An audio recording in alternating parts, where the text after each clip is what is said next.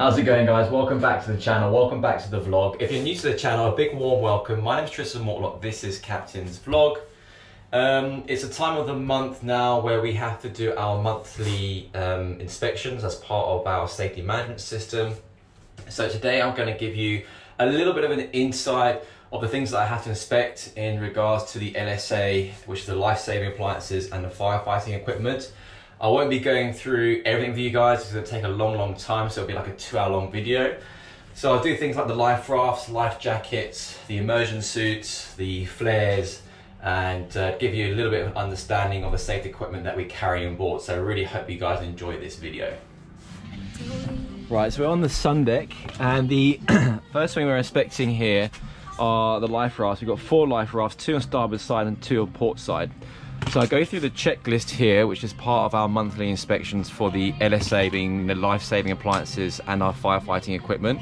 It's a 13-page checklist, which we have to do for each month a year, so 12 times a year.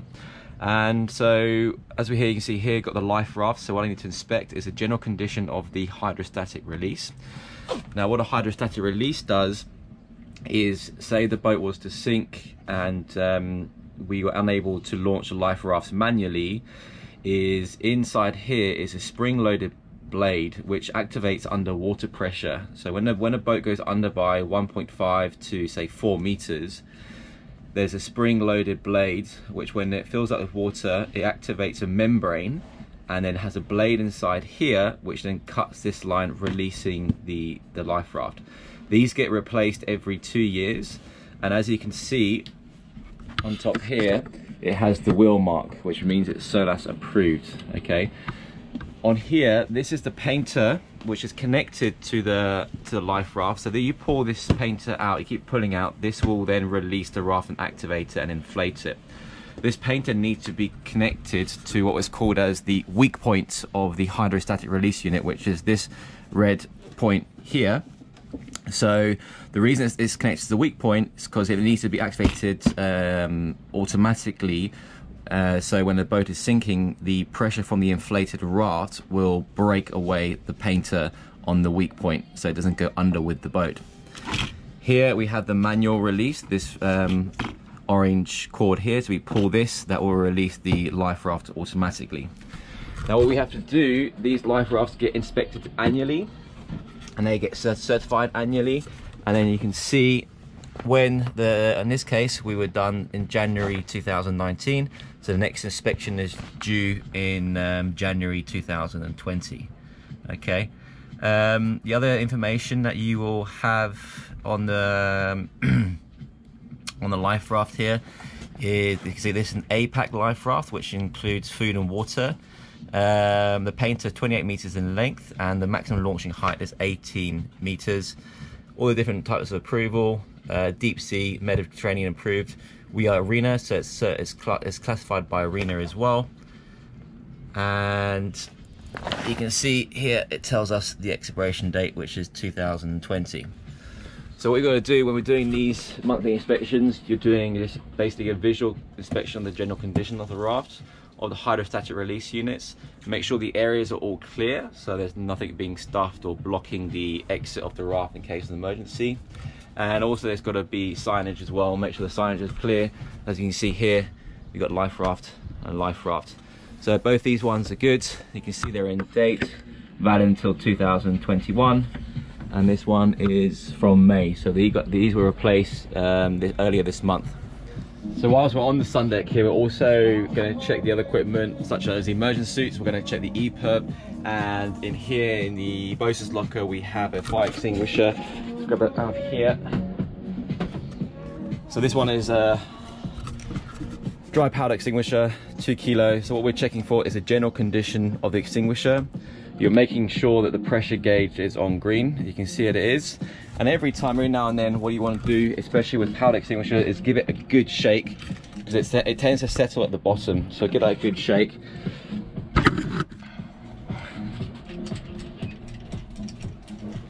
And then what we do is then put it back into its cradle and then tie it up. Jason's slacking, having a nice jacuzzi in the morning. Should be working. Nice and clean. Right, current to port side. We got the EPIRB here.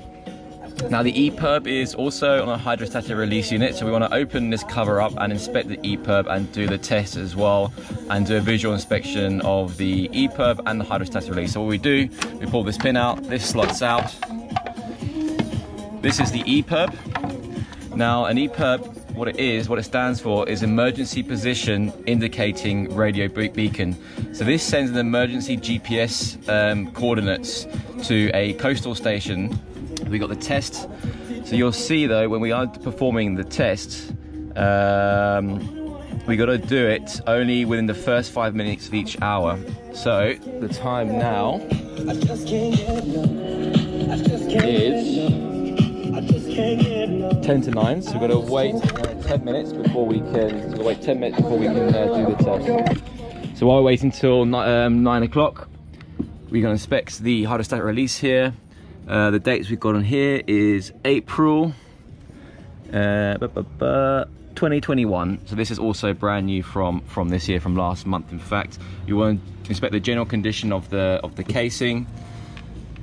With the EPIRB itself, again, a general condition. You've got a painter here as well. Normally when you're in the life raft, this painter will be connected to the life raft and the EPIRB will be in the water to give the best possible GPS signal.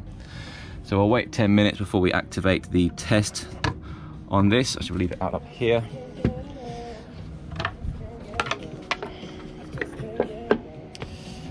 What I can do in the meantime, as we already inspected the fire extinguisher, we can tick that off. So the life rafts are being ticked off, and then we're going to check the 2 kilo powder in the sun deck bosun locker. Correct. Okay, next we're going to do is the immersion suits. Right guys, so here we have one of the immersion suits. So the way in an emergency you want to release this and get this open, just loosen this up. You basically grab the bottom, throw it out like that, open it up. So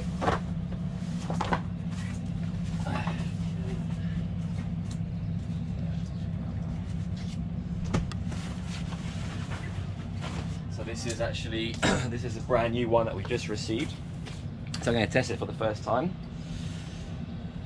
Shoes off, and what you want to do when you're putting an immersion suit on is always put it on when you're sitting down on the deck. Don't be standing, because the boat will be moving around and you can fall over and hurt yourself.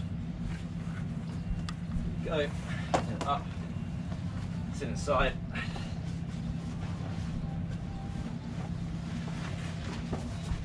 Jason's going to grab another one and do it with me. No, I'm not.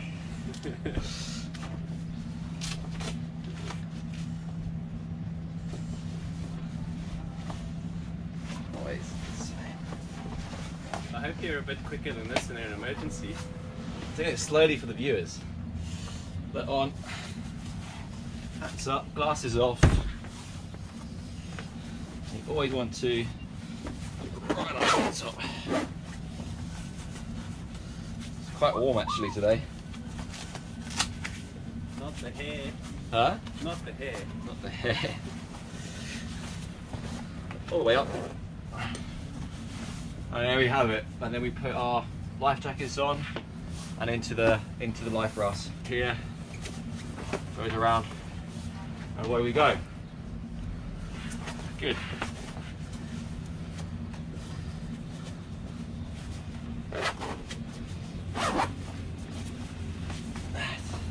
And that is how we put on an immersion suit. Where your feet go at the bottom, you've got soles which are grippy, so you're not slipping on the deck while you're moving around. This one particularly designed for weight ranges 50 to 150 kgs, a height of 170 to 190.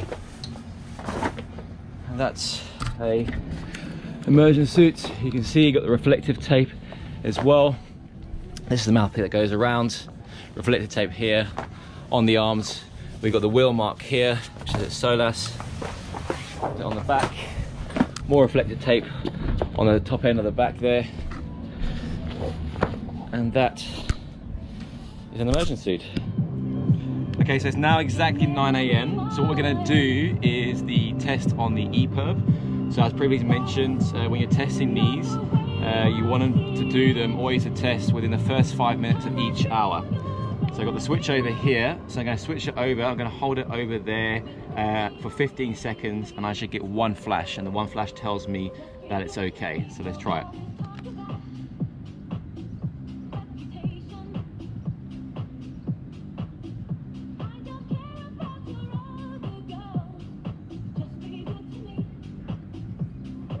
There it is, there's the flash. Ooh, so there it is. Test is good, positive, and operational, so this thing will save lives. Right, so that concludes all the tests and checks now here on the sun deck. We're going to make our way to the bridge deck to do the test of the safety equipment we've got there, and the barbecue and the gas that we stow. So we're now on the bridge deck, just going to test all the safety equipment we've got here for the barbecue. So first thing is to take off, unclip the fire blanket and put this down so you guys can see.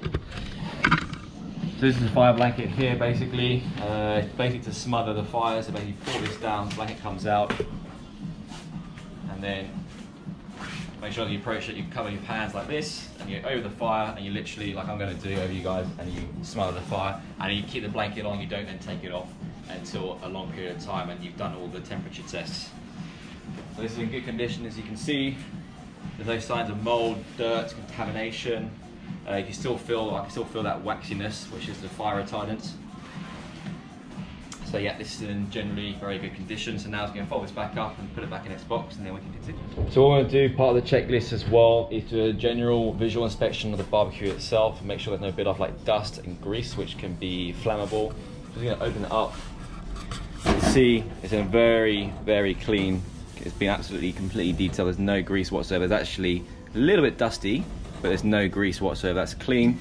Then underneath, what I'm inspecting here is the hoses to make sure there's no signs of corrosion and contamination. This again is just a little bit of dust. It's absolutely fine. This in general, the connection here is in a good condition as well. All the connections you can see up here, all in good condition. No sign of corrosion or rust. The gas bottles are correctly stowed. They've got their lids on, and they're stowed safely.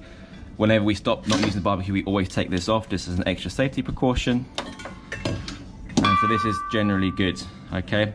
So, and then moving on, the other thing we've got to check in here, as you can see, this is for the FM200. Now, the FM200 is a type of fire suppression system for the emergency generator. So if in the emergency generator compartment there's a fire, I can pull this pin here, pull the release, and it will deploy the FM200, extinguishing the fire. So what I'm checking for here, you can see we've got the green light here, which means it's charged and ready to go, okay? If it's red, then we have a problem. So we've got to check that, make sure that's always on green. So this is in general good condition. We had this surveyed with the rest of our fire extinguishers earlier this year. It's also an annual inspection. We need to get a certificate. The certificate then gets sent to flag and to class for approval, and then we get the annual stamp, part of our safety procedures and safety equipment. Right, so we're going to continue the tour. We got Barbarak over there doing the accounts. Ciao, Barbarak. Hello. Welcome back to the channel. Welcome back to the vlog.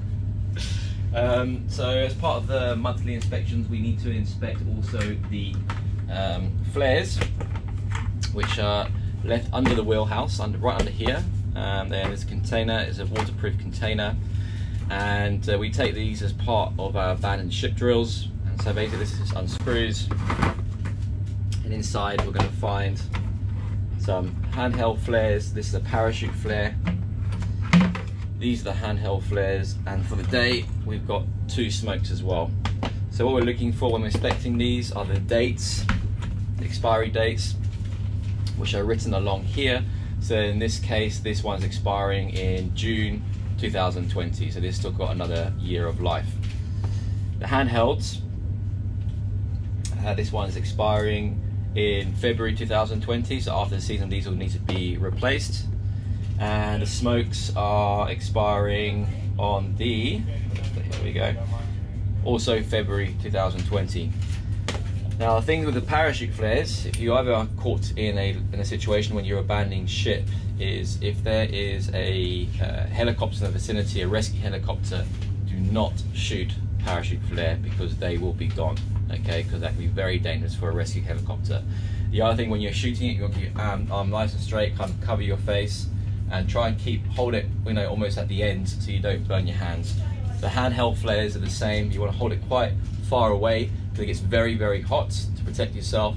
If you can wear protective gloves, it's probably better, but not necessary.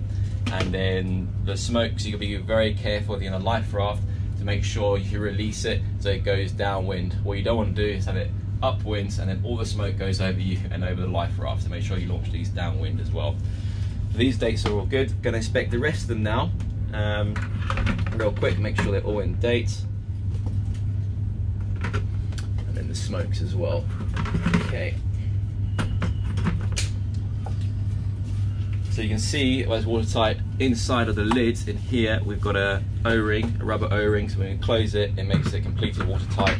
So if it gets put in the water, because we have to abandon ship, the flares aren't going to get damaged or destroyed from the water damage. Okay, and here we have the line thrower, which is also a rocket with a general inspection of general condition. We're checking the date of expiry. These ones got replaced, the rockets were replaced this year. I'm going to open it up here, just show you guys inside. So you can see the line in here, this is the rocket that projects the line. I'm not sure what the distance is actually on these things, but a long way. This can be used in case you want to pass a tow line in heavy seas. Carry 2 of these on board. There we go. And these are also stowed under the wheelhouse. And then the way we know that is because, as you can see, we've got the signage ship, the line throwing, we've got life jackets, the flares, and we've got a powder 1 kilo fire extinguisher there as well. And so carrying on, the other thing we have to inspect is the SART, which is the search and rescue transponder. Now SART gets activated by a radar pulse. Put that up there again. This is a SART. It gets activated by an X-band radar pulse. So on your radar screen, if one of these has been turned on, you'll get a number like 12 dots, and as you get closer, it then becomes 12 lines, and then you basically go towards the direction to find the casualty and hopefully bring them on board safely and rescue them. So what we have here is one of our life jackets. These are SIDAS approved 275. What I want to do is open it up so you guys can see what's inside. Okay, so you take here, we've got a zip down here, unzip it all, bottom, unwrap it all. There's the spray hood.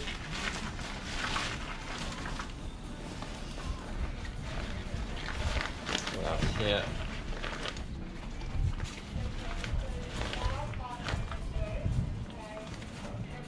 There's the light that goes up there.